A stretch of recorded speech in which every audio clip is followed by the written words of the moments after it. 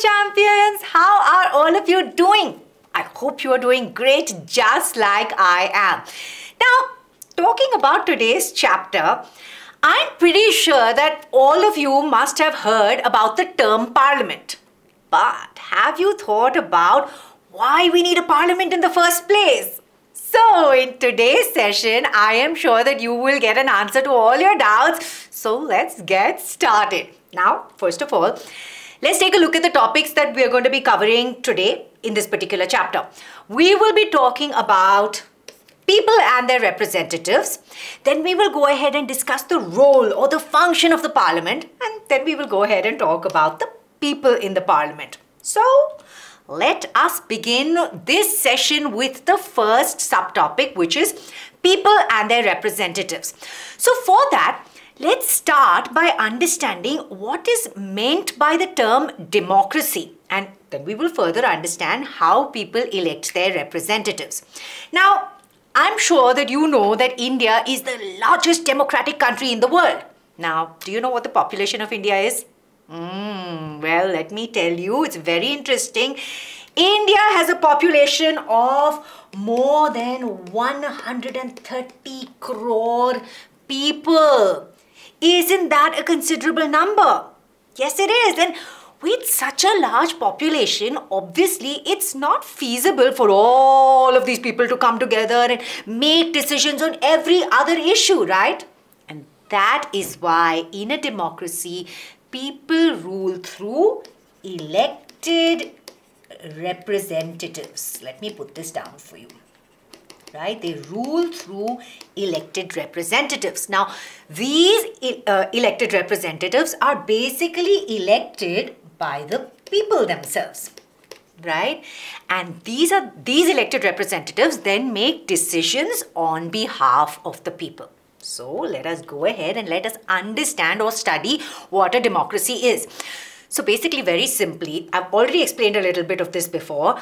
A democracy is a form of government that simply stands for of the people, by the people, and for the people. You see how this beautifully connects to what we talked about before. It is of the people, by the people, and for the people, which means that we ourselves are choosing our representatives, and these representatives are making decisions on behalf of us and for us.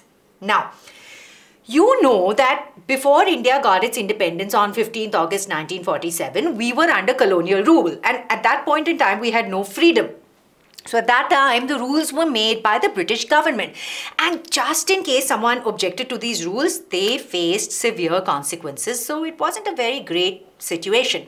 So in 1885, the Indian National Congress, they demanded that the members of its party should be elected to the legislature. They also wanted to have the right to discuss the budget and ask questions, right? So this demand forced the British government to constitute the Government of India Act of 1909. Now this is a very important date. The Government of India Act of 1909, which then allowed some members to be elected, right? So we had representation by Indian members. However, there was a catch to it. These elected members were not allowed to vote or participate in any sort of decision making, right? So this again is not a great situation at all. Now tell me, does this sort of thing continue post-independence? No. The Constitution of India after independence gave the people the power to choose their representatives, and these elected representatives do participate in decision making now, right? So this is quite a big change for us. So we choose our representatives by voting, and this is done through the system of universal adult franchise. But what exactly is universal adult franchise?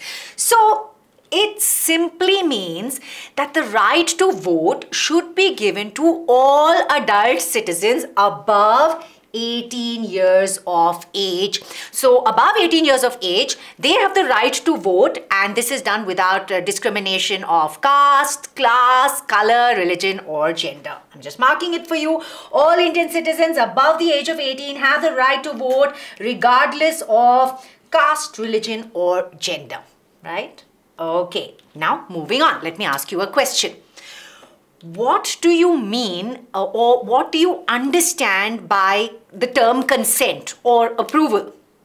So, the word or the term consent basically means to give permission or to agree to something. Now, in a democratic country, the citizens are the most important people.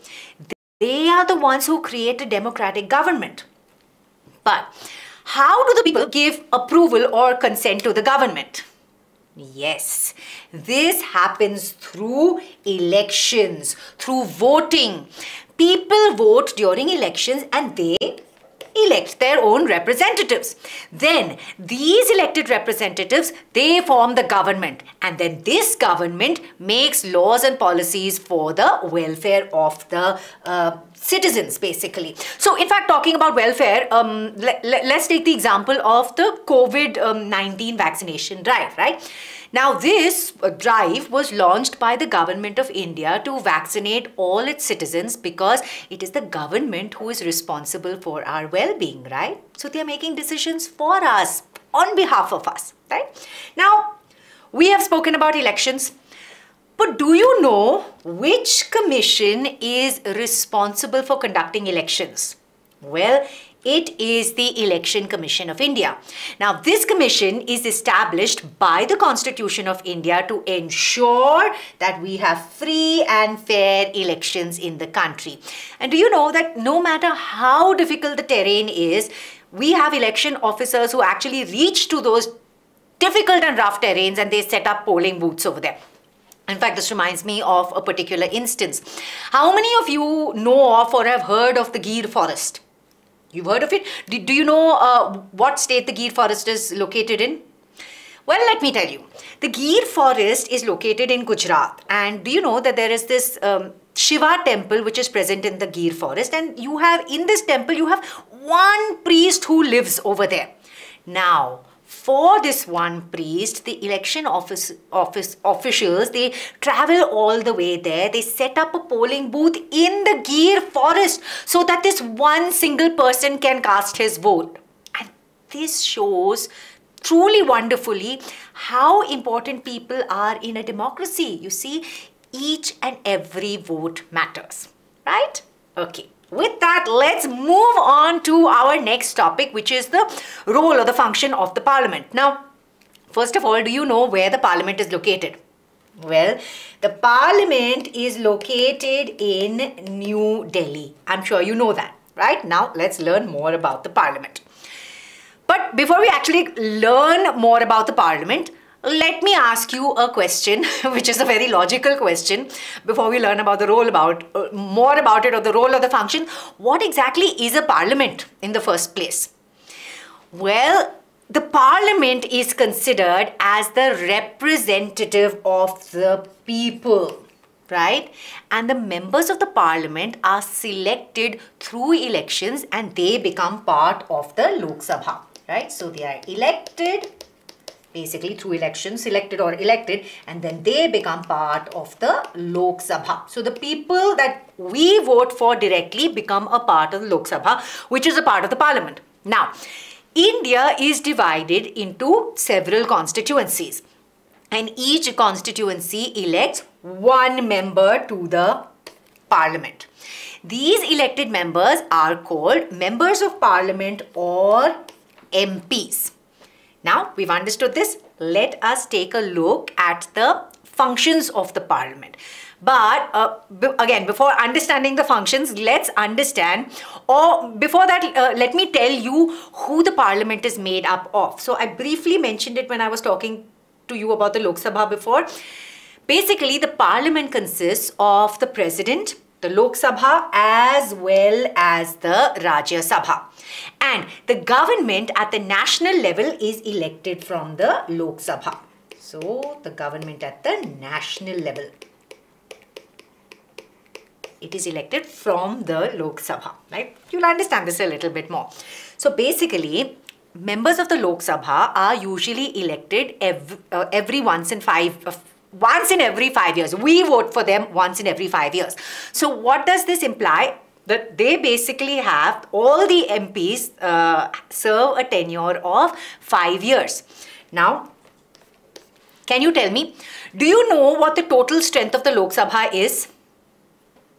So, the total strength of the Lok Sabha is 543 members who are elected by the people, that is by us, through general elections, right? Now, earlier on, this is not happening currently, but let me tell you what was happening earlier on.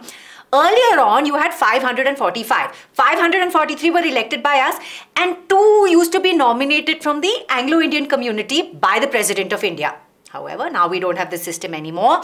The provision of the nomination of Anglo-Indians is not relevant anymore, right? So now we have 543 members. Now, one of the most important functions of the Lok Sabha is to select the executive, right? The executive is selected from the Lok Sabha. Do you know what an executive is?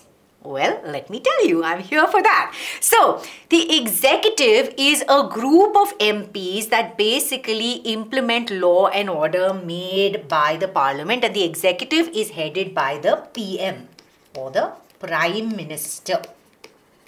Right? Now, once the MPs are elected, then the MPs of each political party are counted, and this is done to set up a government. So basically, for a political party to form the government, this party must have a majority of elected MPs. So to attain a majority, we know that in the Lok Sabha we have 543 seats. So obviously then, to form a government, a political party will need at a minimum 272 members or more, right? So the party with the majority is then called the ruling party. And then the ruling party, the leader of the ruling party becomes the Prime Minister of India, right? Then the Prime Minister selects their executive from the MPs who belong to the ruling party. These ministers then take charge of different departments of the government functioning, like, for example, health, education, finance, and so much more. Now, let me ask you a question. Is it always necessary that a single political party wins the majority and forms the government? No, sometimes it might happen that no political party wins majority seats, that is more than 272 seats, 272 seats or more. So in such cases, what happens? In such cases, 2 or more parties come together and form a coalition government. So coalition government is basically the joining of 2 or more parties who then form the government, right? Now, we spoke about the ruling party. But apart from the ruling party, the rest of the members in the Lok Sabha, they form the opposition in the parliament. Now, the largest party among these is called the opposition party, right? Okay, so we've now discussed the Lok Sabha. Now, let us talk about the Rajya Sabha, which is also a very important part of the parliament, right? So, we discussed that members of the Lok Sabha are elected by us through elections. But what about the members of the Rajya Sabha? How are they elected? Well, let me tell you. So, members of the Rajya Sabha are elected indirectly by us because they are elected by the legislative assemblies of each state. Let me put this down. Legislative assemblies of each state. So basically you have the legislative assembly of each state that goes ahead and elects the members of the Rajya Sabha, and we know that the legislative assembly of each state has been elected by us, right? So basically the legislative assembly of the states as well as the union territories, right? Now the members of the Rajya Sabha are elected for a tenure of 6 years. Right? So, Lok Sabha, just to clarify, is direct election, whereas Rajya Sabha is indirect election by us, right? Okay. Now, the Rajya Sabha has representatives of states in parliament. So, naturally, you would have bigger states like Uttar Pradesh or Maharashtra or Karnataka, which would have more members. And then smaller states like Goa, Uttarakhand, and maybe even Sikkim, who have lesser number of members. Now, let's talk about the total strength of the Rajya Sabha. The total strength of the Rajya Sabha is 245 members, out of which 233 are elected by the legislative assembly members like we spoke about, right?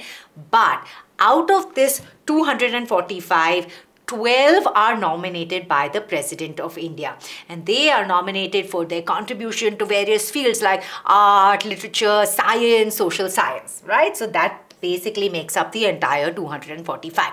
Now, we've spoken about how they've been elected, but do you know the functions of the Rajya Sabha? Well, one of the important functions of Rajya Sabha is actually to pass a bill. Right. So basically, once a bill is passed through the Lok Sabha, what happens? This bill is then sent to the Rajya Sabha for its consent. Right?